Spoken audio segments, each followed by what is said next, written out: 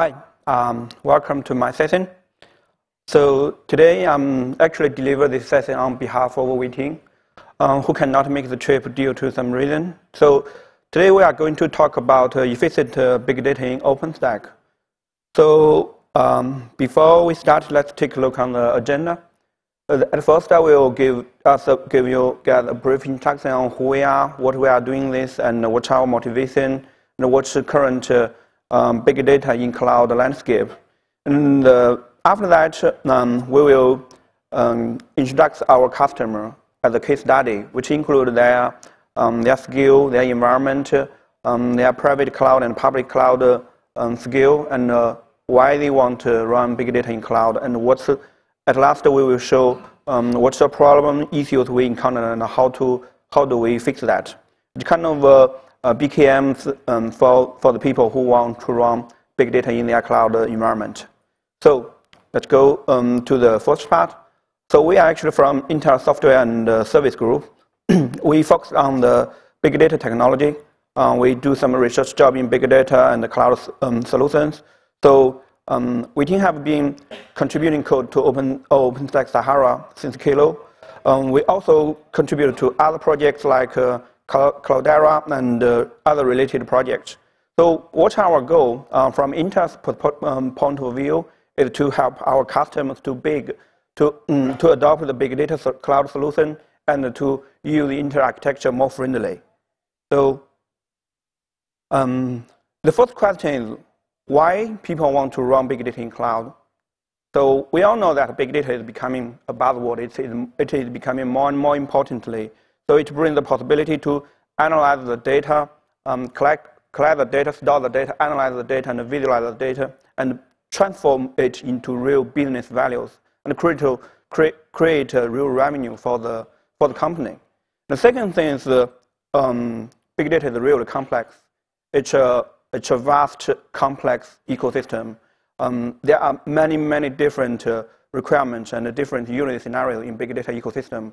So to provide those many different services, possibly it is typically in a company that they have to build many different types of big data services. For example, they may use Hadoop, they may use Spark for in-memory data analytics, or they may use Hive or HBase. So that brings the last question, the ultimate question. So how to reduce the cost? So the cost is pretty expensive if they maintain two clusters. One is the big data cluster, and the other one is the cloud cluster, which is pretty typical. For the big data thing, it plays like the analytic cluster for the company, but for the cloud thing, it's more like infrastructure. So typically for the two clusters, you have to maintain different types of hardware, and the cost is it's pretty big. And the second thing is sometimes it's pretty possible that there are some overcommission in some cases. So you will have to purchase new hardware and add to either of this cluster. So if we can run big data in cloud, that would be reduce the cost dramatically. But this is from the hardware point of view. But let's take a look on the software. So if we can run big data in cloud, so we all know the cloud has provided flexibility to rescale, to redesign the cluster, to scale the cluster. So if we can do that on the management part, that would be a huge cost reduction. So to summarize, when we run big data in cloud, we can satisfy the new requirements on demand request, and it should provide an easy-to-use solution and at a reduced cost. So let's see what current operations for the big data on cloud. So we have Amazon Elastic MapReduce, which provide a manageable Apache Hadoop framework on their EC2 instances. And you can also run Spark to interact with the data stored in their other data services like Amazon S3 and Dynamo database. So we also have HD Insight on Azure. So it consolidates the Hadoop, Spark, RHBase, and other services. So Personally, I like to take these two as the public cloud big data solution. But we have Sahara, which can create a Hadoop Spark cluster automatically on OpenStack clusters. But we also have Cloudera Director and Hortonworks. So they are kind of provide both cloud and both public cloud and private cloud solution. So we already have those ones, and never to mention that I don't mention like some other options like Blue Data. So we already have so much ones. So today let's focus on how we support one of our customer helping them to run big data in cloud with Sahara. So the first and foremost thing when we trying to deploy big data in cloud is what items we should take into consideration. So we figured out that typically the most important thing is which approach you want to go.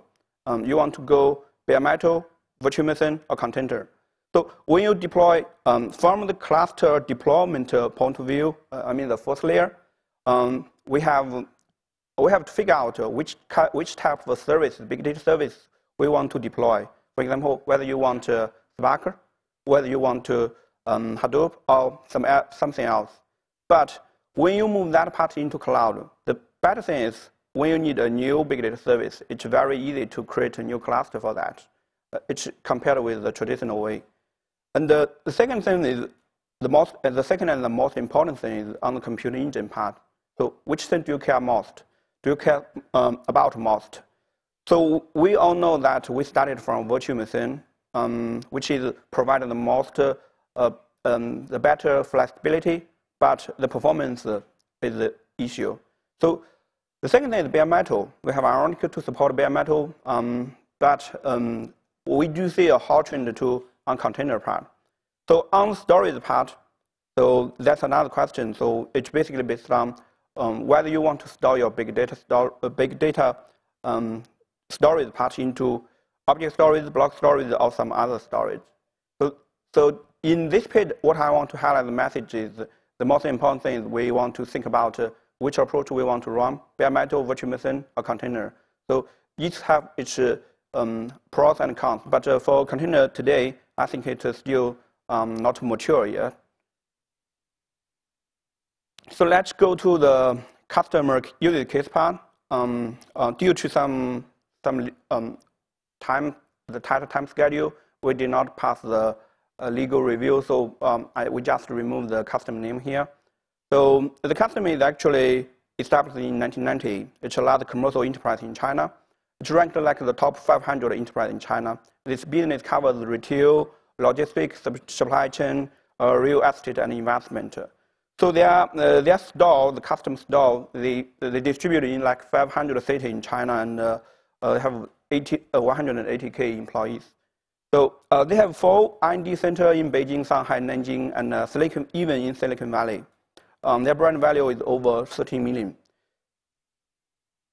This page tells about why they want to move to cloud, the motivation they want to move to OpenStack. So the traditional e-commerce company, e-commerce is becoming more and more popular in China. We have Alibaba, we have Jingdong, we have Taobao, and we have several other online commercial companies. So several local, previously we called retail companies, they also want to move to that way. So that's why they want to build cloud, bring cloud in their company. So this page is actually from the customer. What they think is if they bring cloud to their company, it can help them to increase the efficiency, improve the collaboration, and the new business model. So the one thing they mentioned is when they have a cloud running there, and when they have a big data running on top of the cloud, when they can do something like analyze the customer's behavior, how long you stayed on one single item, and whether you purchase that or not finally. So they hope that through this kind of cloudification movement, they can do some kind of evolution or a revolution. So they will shift them from the traditional retailer to e-commerce thing. The second thing is the physical cost, I mean the real estate cost in the big cities is really huge. So that's probably one thing why e-commerce like Alibaba is so hot in China. So they can, when they move more business from the physical retailer stores to the online store, they can save a lot of cost there. So this is the overview of their current cloud clusters. They have two different types of cloud solution. One the private cloud, and the other one is the public cloud. For their private cloud, it's kind of like a multi-data center, which run 1,000 host, 10,000 virtual machine, which provided the rich customer middleware, and for their automated deployment and operation. So for the public cloud solution, it's basically about cloud server, VPC, shared object storage, and a cloud database. Also include something like faster deployment and monitoring and billing. So let's take a look on their OpenStack journey. They started very earlier, like in 2014 May. So they started from a single deployment and then moved to multi-region deployment across different data centers. So it's a pretty typical OpenStack adoption process as what we observed in China. So most of the companies, they started with single deployment, doing the testing work, and then they trying to move that cluster into product, and then they start to contribute and using more and more components. So currently they are KVM and Docker mixed. It's a multi-layer application, including cluster application, standalone application, and intelligent schedule with like 100 virtual machines per week. So they have touched many domains in OpenStack, like Heat. For Heat, they use at first they use to deploy their web cluster, then use it to deploy their application cluster and database cluster. Currently, they are using it for auto-scaling. So they also used Sahara. So they use Sahara to enhance the Hadoop cluster, Spark cluster. They offload the data to object storage. So I will mention some details in the later part. They use Sahara to schedule jobs and to schedule jobs, change jobs, and do the monitoring administration work.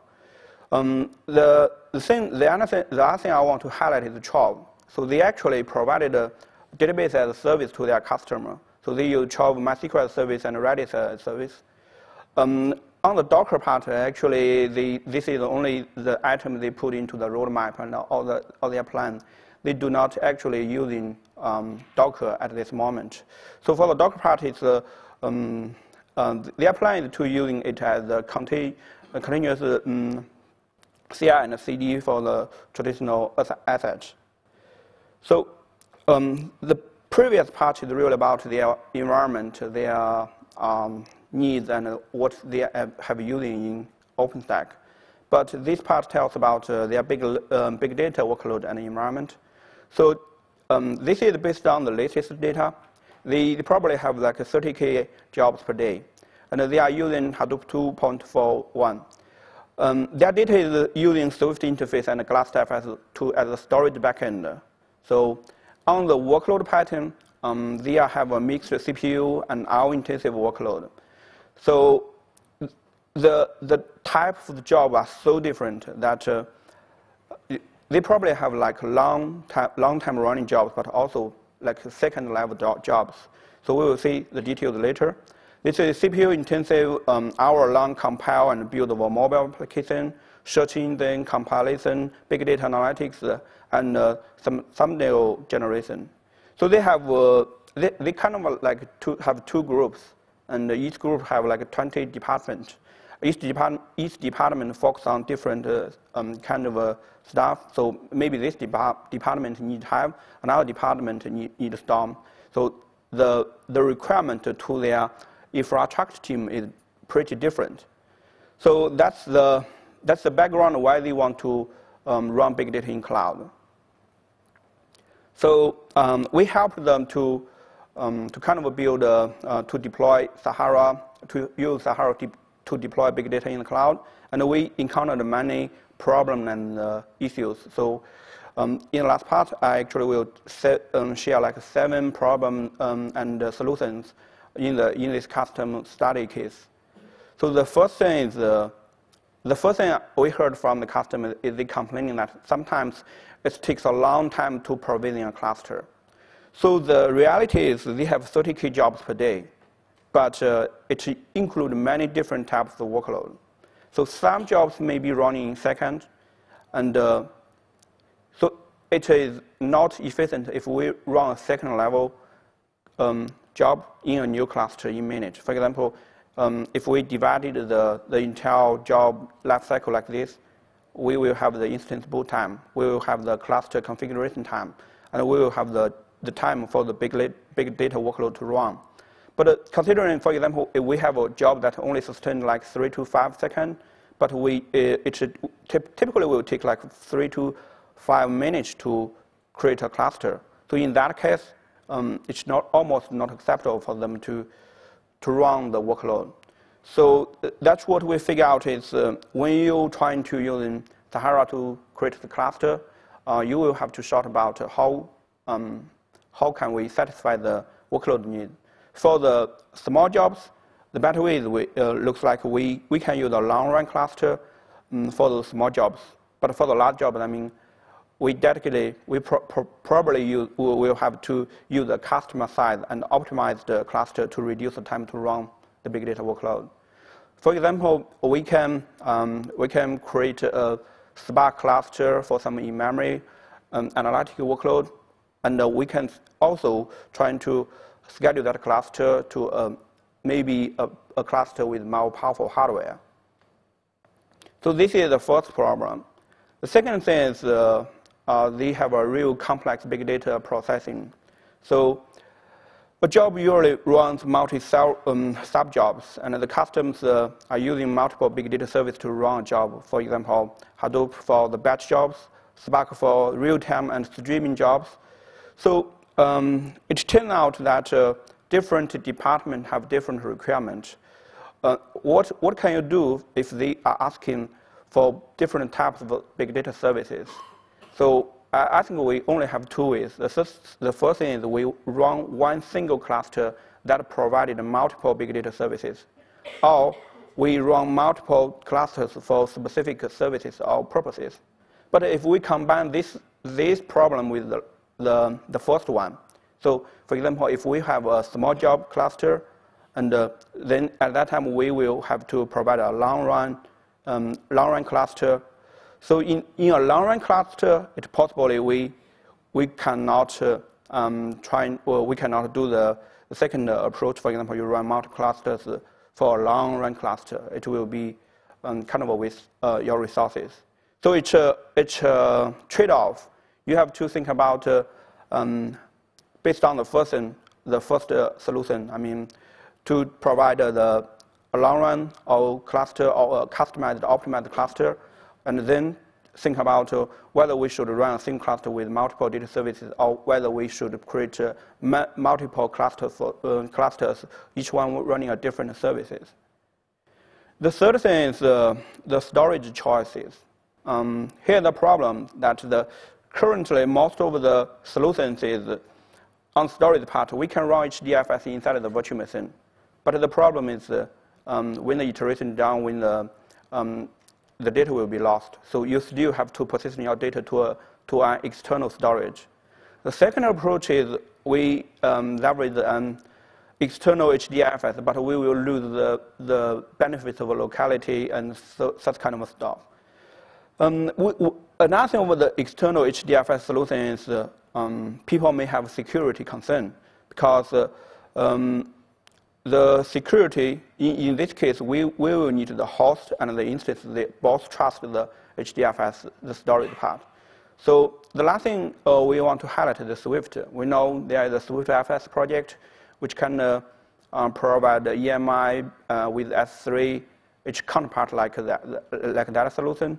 So in that case, you do not use HDFS at all. So this is exactly what our customer is using. They are using SwiftFS and GlassFS as storage part. So basically, that's why it's what Amazon is doing.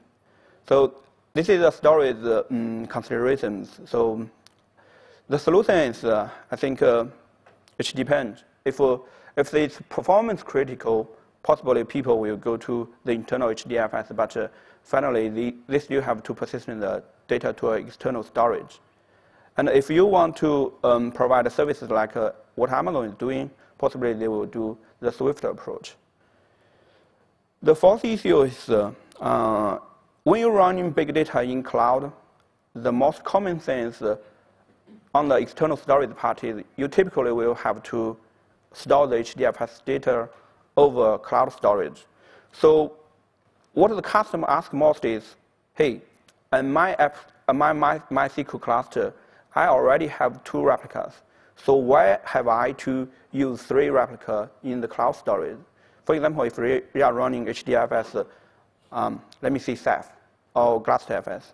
So if we configure the replica in HDFS is already 3, why should I use 3 in Ceph? So our recommendation to them is do not use HDFS over cloud storage. Go into the Swift approach, for example. But if you must have to use that, then it goes to another trade-off. Let's take Ceph, for example. If you use only 1 replica in HDFS, you probably will not have locality. And we can leverage the Ceph to do the replication, the consistency work. But if we only use 1 replica in Ceph, then we lose all the other things the cloud storage system provided, like consistency, rebalance, and checksums, etc. So this is another thing we could consider it when we deploy big data in cloud, trying to figure out which type of storage approach we will adopt. The 5th issue is cluster scaling. So it's pretty typical when you're running a cloud environment, you will change your cluster size. You will, for example, add more nodes, add more disks, and add more servers in that cluster. But that kind of operation is almost not acceptable if you are running big data in cloud. So why? Because, for example, we have provisioned a cluster for the big data services, and we want to add more nodes. So the cloud system, they will do the data balancing, rebalancing work. So that time probably will be longer than even you proposing a new cluster. So that when we're doing this, we probably have to be cautious about the cluster size.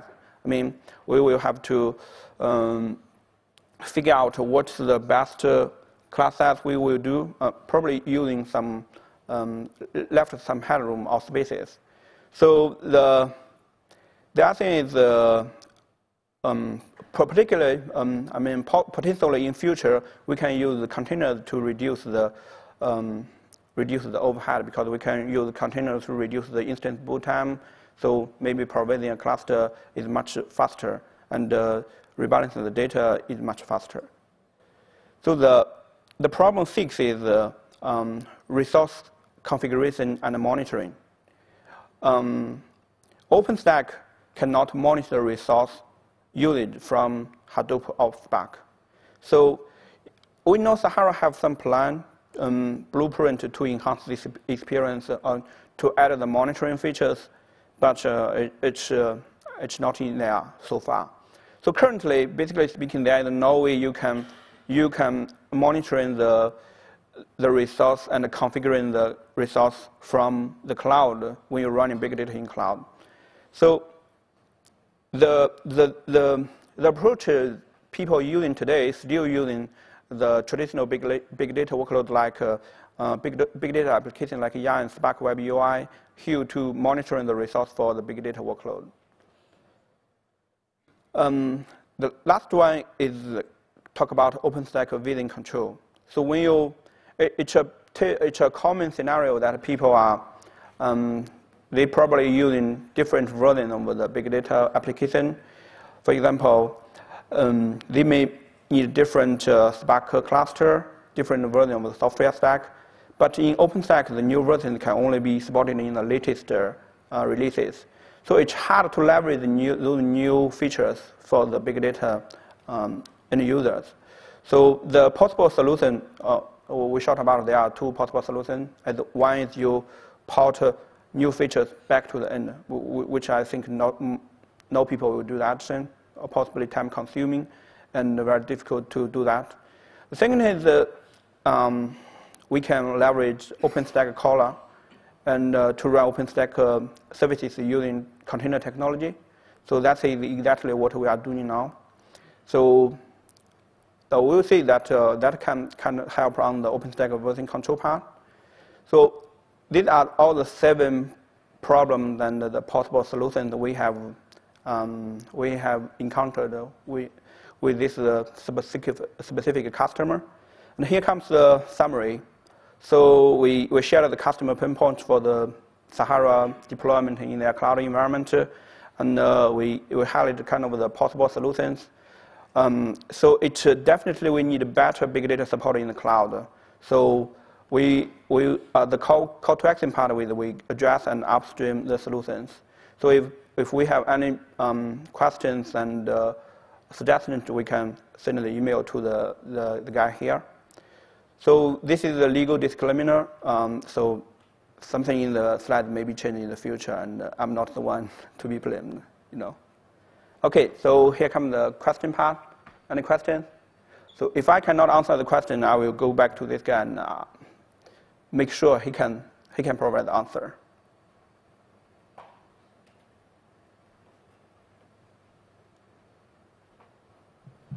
Thank you for the presentation. Okay. I have a question about the storage performance.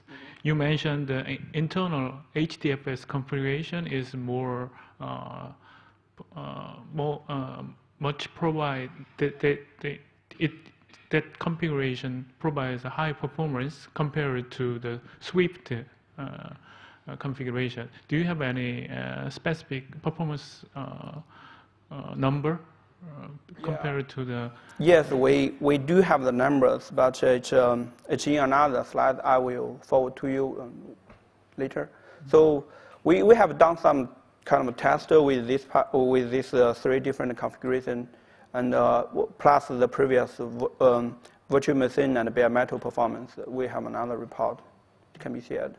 Okay. Okay. So in a virtualized environment, what's your suggestions for the resource provision scheme? More specifically, how many VM instances do you run in a single host? Good question, but that I think depends on your hardware. If you are using typical, for example, 2 dual socket processor, which may have 40 cores or even more, what I observe is people usually do 1-to-1. They do not do any overcommitment.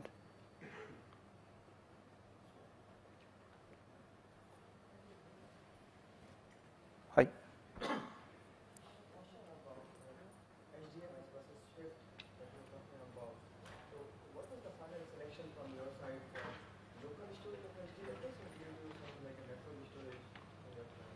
Oh, sorry. You have to go there.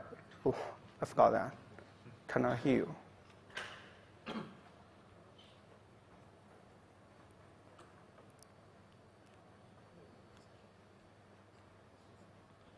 Hi. Hi.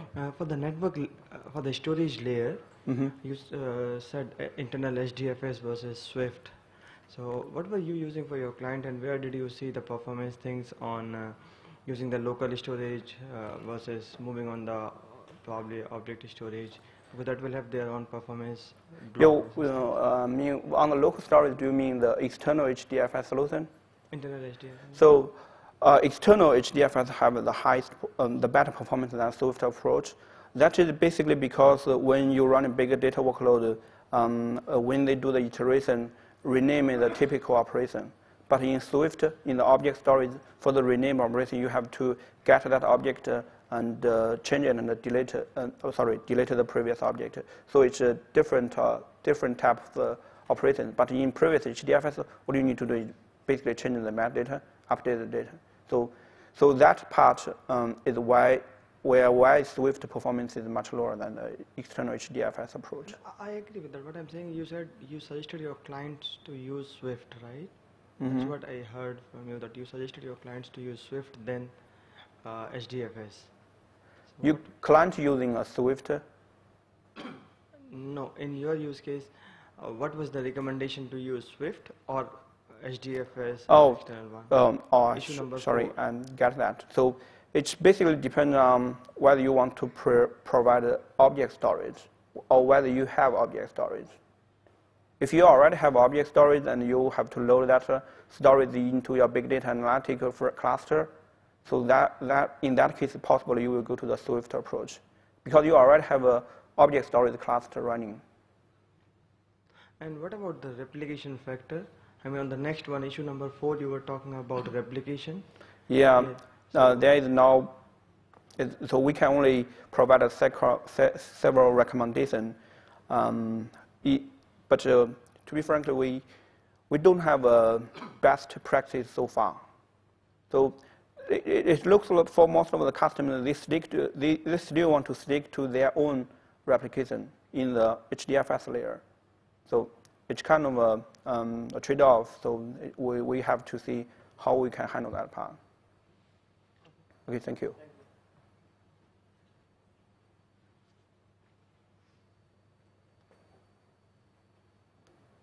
Okay, if no more questions, thank you for joining.